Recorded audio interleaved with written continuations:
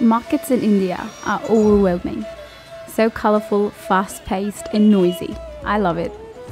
When I was a little girl, the clothes stalls captivated me.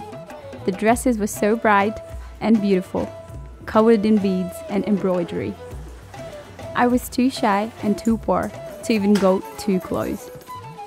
I would dream of having my own shop with dresses I designed myself, but it was only a dream. My name is Manisha and I'm 18 years old. I grew up in a small village near Bhubaneswar and I loved going to school. But I stopped going when I became a teenager because, coming from a poor background, my parents wanted my help at home. As a girl in India, I didn't have the same opportunities as a boy would. My parents would have preferred sons, but instead got my sister and me.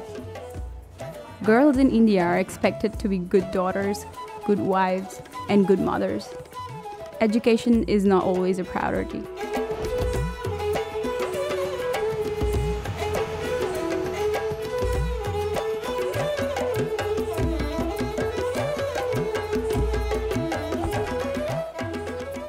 I was 15 when I heard the local Salvation Army opened a program here in Bhubaneswar, and it was like a dream come true. They were teaching tailoring and embroidery to 20 women each year, and the course was free. My application was accepted, and I only had to pay 100 rupees for enrollment.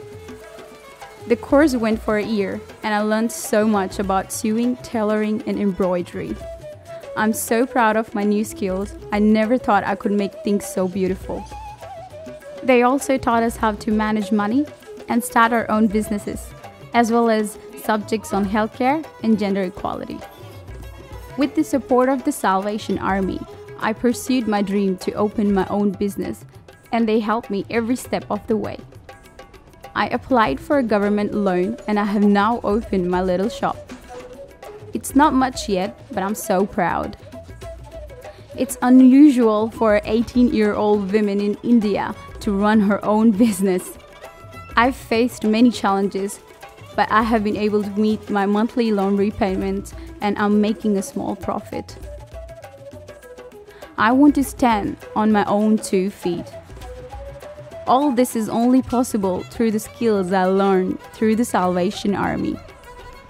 They have empowered me to believe that women can achieve anything.